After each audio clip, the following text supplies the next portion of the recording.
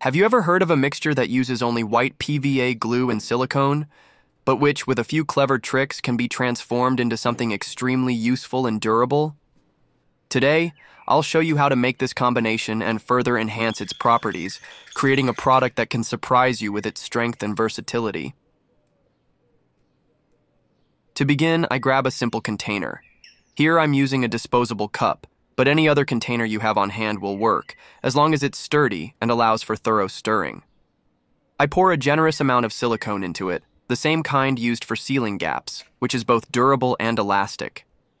Next, I pour in the same proportion of white PVA glue, which is known for its adhesion and versatility. At this point, we have two distinct components, but the transformation hasn't truly begun yet. This is where the third element comes in, ethanol. The proportion is important. I use twice as much ethanol as the silicone and glue combined. This liquid acts as a diluent, breaking down the initial resistance of the components and allowing them to integrate evenly. As it falls into the glass, the ethanol infiltrates the silicone and glue, and gradually their textures begin to change. Please share your thoughts and comment on where you're watching from, your city or country. It's always amazing to see where this content is reaching, to meet the people who are part of this community, and of course, this helps me produce content that's increasingly aligned with you, wherever you are in the world. To speed things up and ensure everything is smooth, I improvised a tool, 2 clamps, a screw, and a wooden stick, all attached to a screwdriver. This creates a homemade mixer that spins quickly and forces the ingredients together. I turn on the screwdriver, and the noise already indicates that the mixture is taking shape. The edges of the cup begin to show a thicker, stickier liquid. It's a clear sign that the ethanol is doing its job, turning the glue and silicone into a single, dense, liquid mass. When this texture is uniform, I move on to the next step, which will change not only the appearance, but also the strength of the formula. I add the cement, approximately 3 heaping tablespoons, carefully scooping out the cement to maintain the exact measurement. As soon as the powder begins to fall into the container, it's as if it's immediately sucked into the liquid. With the base strengthened by cement, it's time to give the product personality. This is where paint colorant comes in, transforming not only the appearance but also the identity of the mixture. Today I chose a bright shade of red, but the choice is entirely personal. You can opt for blue, green, yellow, or any other color that suits your purpose. The mixer kicks into action again, and little by little, the hue spreads evenly throughout the dough, creating an intense, vibrant color that brings the mixture to life and signals that it's almost ready to use. Finally, you can transfer all the contents to another, more practical container, which will make application much easier. Now finally, it's time to put this mixture into action. Before me is a rough, colorless, raw concrete sidewalk. I make precise markings with masking tape, creating divisions and patterns that will give the result a professional touch. To apply, I use a small roller, but you can also use a brush if you prefer more precision in smaller areas or difficult corners. I spread the mixture slowly over the surface, ensuring each section receives even coverage. The first layer adheres firmly, creating a solid base, although it has a slightly matte appearance, which is natural due to the cement in the composition. After observing the beginning of drying and noticing that the surface is well stabilized, I return to apply the second coat. At this stage, I use more controlled and constant movements, covering any gaps left previously and further enhancing the finish's strength and durability.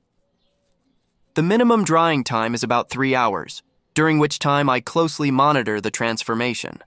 The color intensifies, the texture becomes more uniform, and the entire surface gains rigidity, ready to withstand long-term use. And while the paint dries, I'll reveal another surprising and useful trick, so be sure to watch the next tutorial as well. In this second tutorial, we'll learn how to mix solvent and styrofoam, a combination that, at first glance, may seem strange, but which holds incredible potential. On my bench, I have a clean, sturdy container with a portion of solvent in it. Now it's time for the styrofoam.